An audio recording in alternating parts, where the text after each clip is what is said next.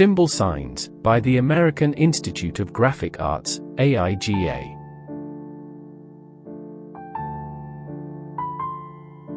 In 1974, 34 symbol signs were designed for use at airports, train stations and hotels.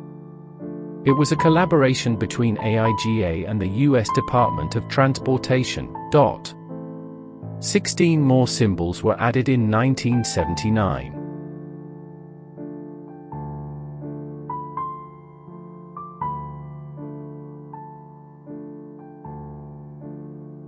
These pictograms were based on criteria, such as their legibility, their international recognizability, and their resistance to vandalism.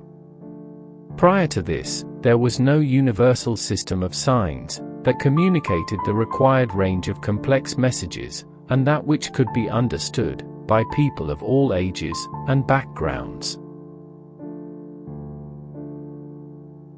Design Bites. Our idea, to keep you informed about design, in a small way.